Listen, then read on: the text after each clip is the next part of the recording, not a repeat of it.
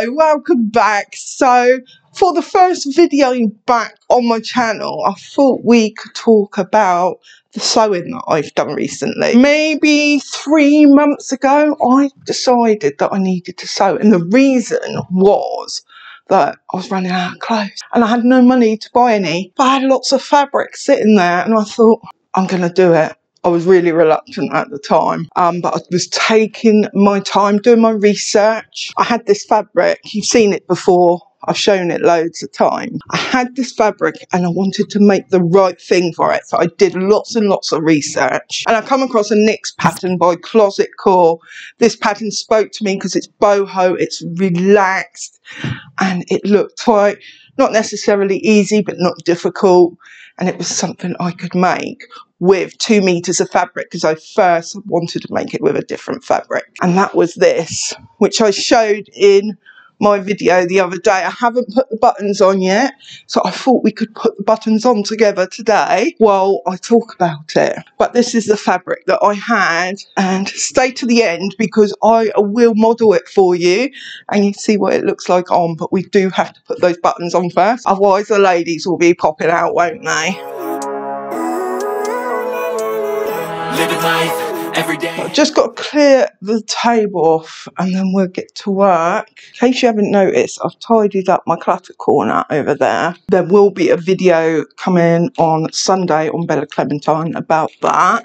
I come across an old monitor. Now I wiped the hard drive by accident. There's nothing on there. So you get a little holder come up. It flashes. If anyone knows, is it easy to put a new hard drive in? I need to just get rid of it. Let's talk buttons, shall we? I'm trying not to buy anything that I don't need to buy. And I've got a whole tub of buttons here. So let's have a look. Let's get the top up. So this is the colour. Very bright. Probably coming up a bit brighter than it actually is. I've got these from the charity shop a while ago. I've got some little coconut buttons. I've got some pink ones. Not pink, purple, sorry. So I think we'll go with that. It stands out. I am absolutely sweltering. I feel like I'm praying. You're so high up. Let me bring you down. I can't talk to you like this. I think you may have noticed I got 1 or 2 comments about it, but since I've been sewing, or since I stopped sewing, I have lost a bit of weight. I've lost about 2 stone, I think, total. I did get lots of compliments, so thank you for that. I kind of forgotten I had, and I was like, why is everyone complimenting me? Forgetting that some people hadn't seen me for the last year or 6 months, however long it is since I stopped. I had a sizing issue. That meant I had to measure myself, and I was in a quandary as to what size, thinking I hadn't really changed the size. I decided to go with the same size that I actually was before I stopped sewing. So that was a 22 top or around the bust, and then a 26 around the waist and hip, or around the hips more than the waist. So I graded between sizes on the pattern, and I decided I better do a 12 just to make sure. So this is the first 12 I did. I have split the yoke, so we'll have to work with that. I sewed one arm, because actually when you do a 12, you don't need to sew both arms. You want to do the minimum amount of sewing. Bear in mind, I've got a dress on underneath, and the skirt would be added as well. So I put this on, and I just felt it was way too big. It crosses over so far. My sleeve was all the way down there. It should be over here. It was dropped. It should have been up here. So they were the main issues. I was umming and ahhing. Do I go down a size? I was like, no, I can't possibly need to go down a size. That would make me a size 20.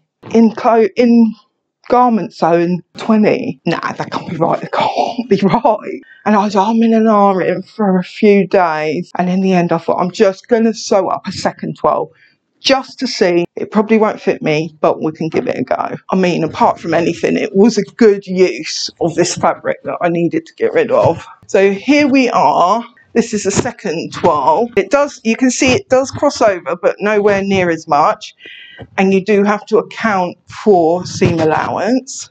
So I was quite comfortable with that. I believe it is looking better. Yeah, I think I took in an inch, no, 3/4 of an inch, I think I took in there. And it was a lot better, but I still was not happy because the seam line's here and my arm joint is over here. I felt I had to do some more alterations, but I was a lot happier with this one. And I felt if I altered this bit here, then we'll be good to sew. Enter the third toile. Yes, toiles are hard work, but you'll see by the end of this video it was really worthwhile.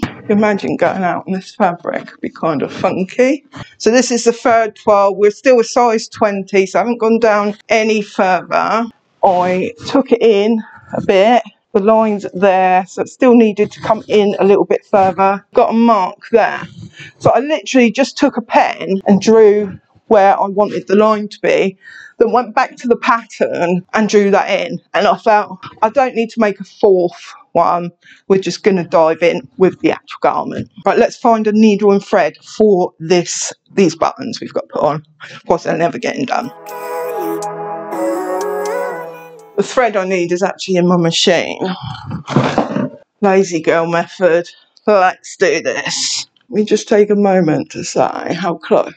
Don't look close at all, does it, on camera?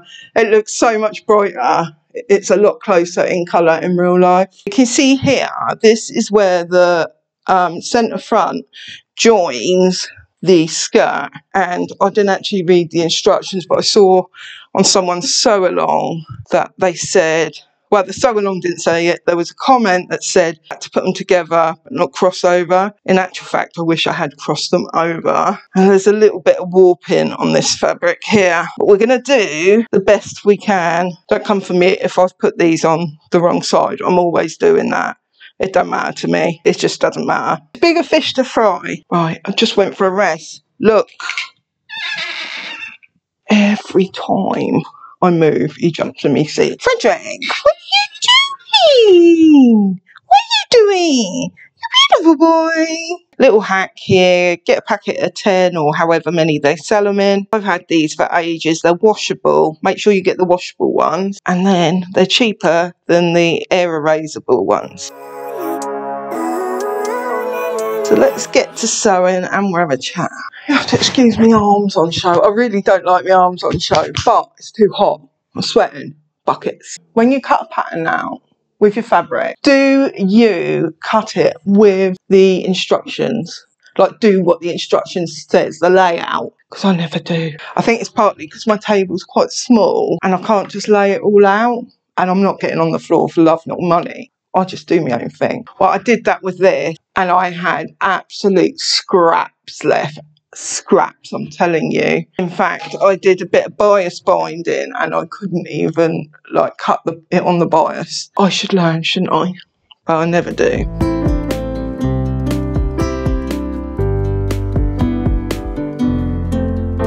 By the way, if you're new here and you see my hand shaking, that's because I've got essential tremor. So it's just something I've always had. It's nothing to worry about.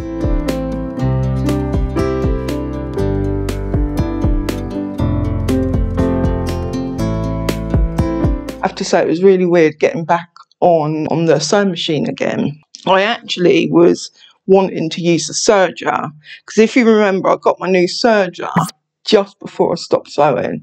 I think at the time I was hoping that it would just fix the problem that was going on of me losing my sojo, and it didn't work. I was excited for a day or two and I was excited to do that video with you, but then I didn't really use it.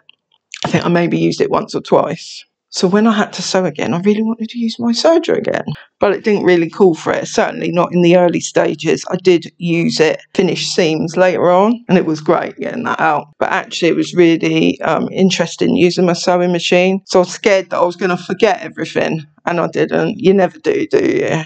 You never get the knot in the same place twice. And this is a loose weave fabric, so it's got to have a good knot in it. So yeah, it was a really interesting experience getting back on it.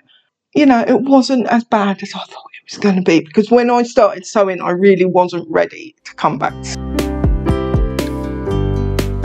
This is what it's looking like. Is the centre front at the bottom. I think I'm going to have to put some kind of clip in there.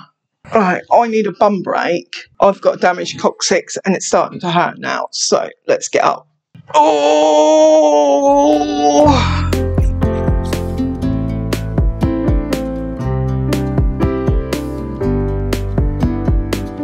Hi, I'm back. It is another day.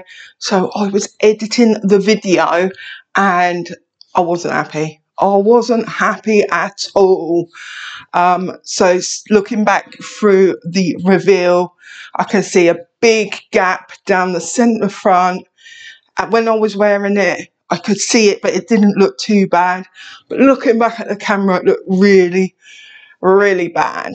So this morning I did go ahead and hand stitch that centre front up, and it doesn't matter a great deal because it's such a wide neck I can get it on and off, but if it's a tighter neck then you wouldn't want to do that. But it's looking so much better. I'll show you in a minute. Also, the other thing was that for the last bit of my video the audio corrupted, so I had to come and say it all again. I'm wearing the top today. I think it looks really good. Let's take a look at it. Wake up early, gonna rise with the sun. Step 2, get some good, some food in you. Step 3, think real hard about what you wanna be. Step 4, everybody just do your thing. Wake up, today's gonna be a good day. Wake up, today's gonna be a good day. How good does it look? Actually, before I stitched the centre front up, it was hanging a bit further. So that stitching the centre front up has actually helped it to stay on my shoulders a bit more. Now, I've got a question for you guys. Apart from, can you make it so not be so hot? If you made this again, would you size down? It's very, very roomy. That's if I size down. I like it. I like that it's really roomy, especially in this weather. And I did significantly take the shoulders in. They could do with coming in a little bit further. And I've got loads of room around the bust, even though I do think it fits quite well. I'm going to make it in this. And I really need to know whether I should size down or not. I think it's really down to style, whether you want it really loose and boho, you want it tight. What's your preference? So you may have noticed that this isn't a pattern review, and I don't intend it to be a pattern review. I know I did quite a lot of them in the past, but I won't be doing them moving forward. My values and what I stand for has changed in the last year. I'm very much into owning less and not buying excess. And I do think there is a bit of a, well, I say a problem, but it's not really a problem if you enjoy it, of people buying patterns that they then don't use, and it's a big waste of money and resources if you ask me. So I really don't want to be encouraging that, and that is not saying anything against anyone else who does do pattern reviews. I did them for a long time.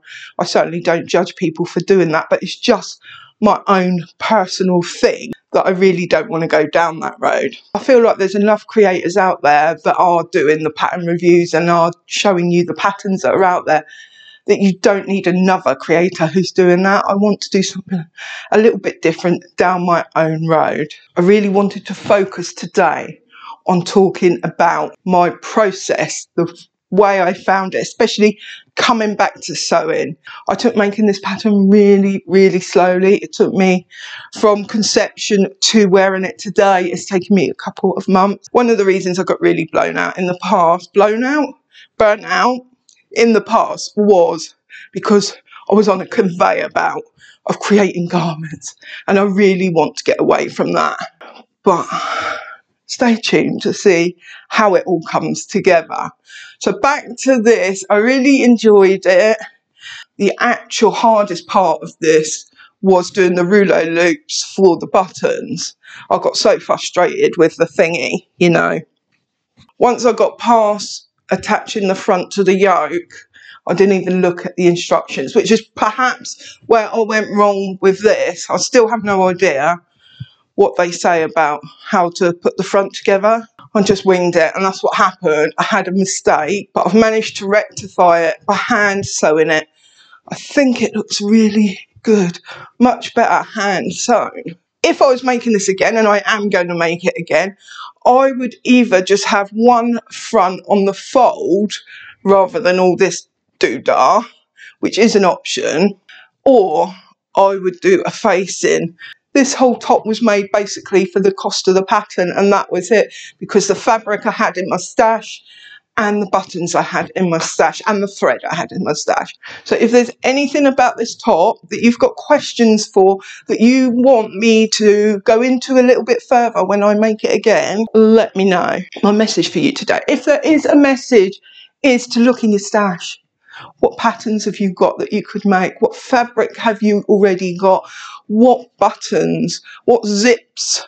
What notions? What thread have you got that you can use? I challenge you to make a garment that doesn't cost you anything to make, because you already own everything. Maybe that could be a video that I will do in the future. If you want to follow me on Instagram, I've set up a new account because my old account accidentally got deleted. So I will leave the link to that down below. Do come and join me, because I'm starting from scratch over there again. If you like this video and you're glad I'm back, consider purchasing a coffee for me, because that's really going to help. While you're waiting for my next video, I would love it if you would go and watch this video that you can see here, because if you watch more than one video at a time in one session, then YouTube will start sharing my stuff more to you. Until next time, bye.